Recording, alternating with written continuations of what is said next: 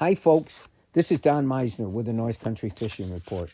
You know, in another report, we talked about how Wheat House Bay has become, oh my goodness, there's shanties all over out there because it's a wonderful fishery area. But there's also been some great ice fishing in the Grass River before it enters into the St. Lawrence and Meissner. And some of the guys that I know that are fishing there regular, they're catching an awful lot of fish. And we usually associate the best fishing right up where the river enters the St. Lawrence.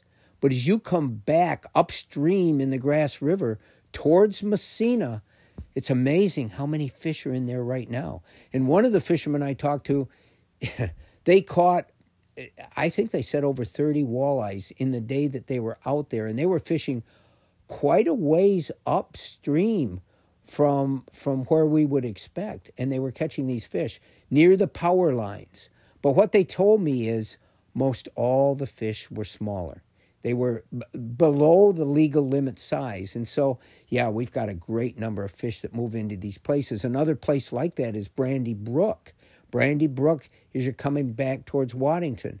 That's always a favorite place to go, but it also serves almost like a nursery. We hear certain places that are the nursery because they're full of big numbers of smaller fish.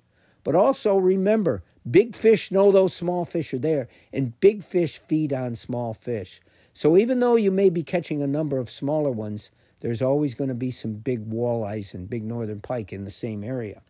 So the Grass River is a fabulous place. One of the things that's happening right now is a lot of the emphasis on pan fishing is sort of shifting a bit. Now that the river conditions are getting better, the ice conditions are getting more stable, and people are able to go after those great walleye areas. And I got to tell you, a lot of walleyes are being caught right now.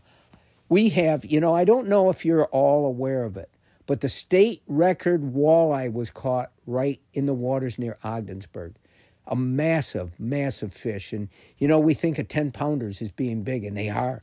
They raise eyebrows and get heartbeats flowing in other parts of not only the state, but in other parts of the country. People want to come and catch a 10-pound walleye. Well, how about an 18-pound walleye? The St. Lawrence has that. That was caught near Ogdensburg. Fish of this size are fish of legends. And that's what people are going out now on the ice and trying to, there's always, we know that there's monsters there. There's always a chance of catching one.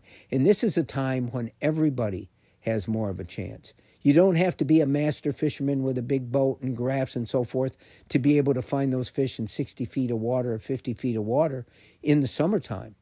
You can catch them right now through the ice in some of the areas I'm telling you about. In Wheat House Bay, we've talked about the bay in Ogdensburg. Those fish move in and out of there. And while I reported on another report that a number of northern pike were being caught in Wheat House Bay, I mean, really big numbers, there's also walleye being taken. Walleye of 9 and 10 pounds were caught just yesterday before I did this report. So I got to tell you, we've got some fabulous ice fishing right now. And I've only given you places in the St. Lawrence River. The ice fishing on Black Lake has improved tremendously because the ice has got thicker and people can get out and they can spread out and they can go to their favorite places. And while I'm not highlighting Black Lake this week, it's always one of our favorite places in the North Country to go. Until next time, folks, this is Don Meissner with the North Country Fishing Report.